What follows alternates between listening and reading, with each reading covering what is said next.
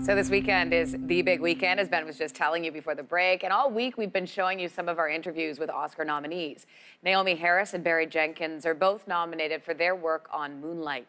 The film is up for 6 awards on Sunday. I met up with the actor and director to talk about the film and its powerful story. Take a look. What happened, Chiron? Why you didn't come home like you're supposed to? So your character is kind of tough to like. I mean, you are rooting for the character the whole film, but it's a tough sell. So how did you sort of dig into that?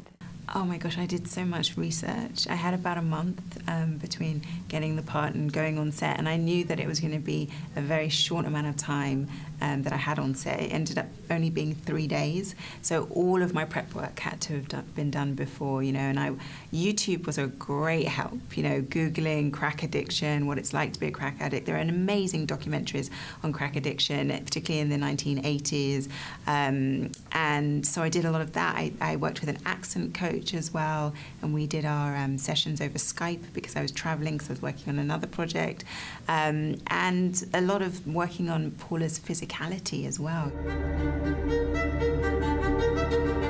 Who is you, Sharon? Okay, let's talk about the film structure. Cool. The fact that it's in sort of 3 separate parts, why was that important to do?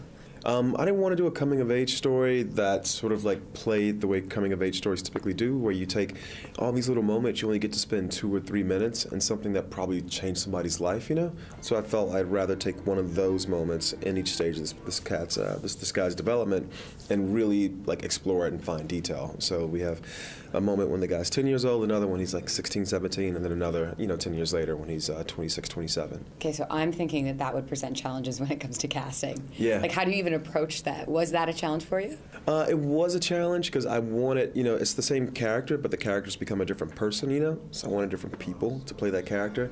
Yet I wanted you to be able to like really connect the dots and see the continuum through the 3 men who play Chiron in the story. And what we found was, if we found people that had the same eyes, you know, the eyes are the window into the soul, that people would track the character and feel like when you see this man in the third story, you're looking at the same boy from the first story.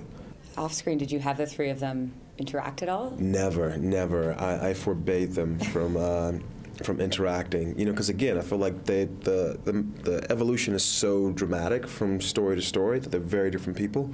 So I didn't want them to mimic each other. So I did not allow them to spend any time together. No, you gonna listen. To who, Ma?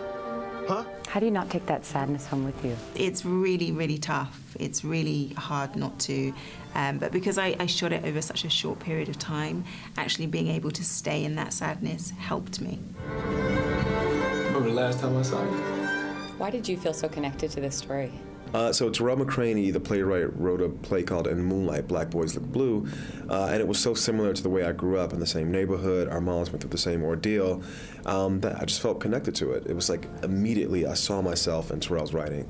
You know, while I was filming it, there were a few scenes that were tough to create, but as a director, I feel like I'm always chopping wood, you know? I'm very tunnel vision, so it's kind of easy to get through the day. I ain't seen you in like a decade. It's not what I expected.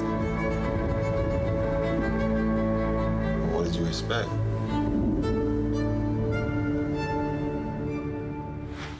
You can watch the Academy Awards Sunday night right here on CTV. It all starts with eTalk's Ultimate Oscar Guide at 5 p.m. Eastern, 2 p.m. Pacific. Head to ctv.ca for local listings.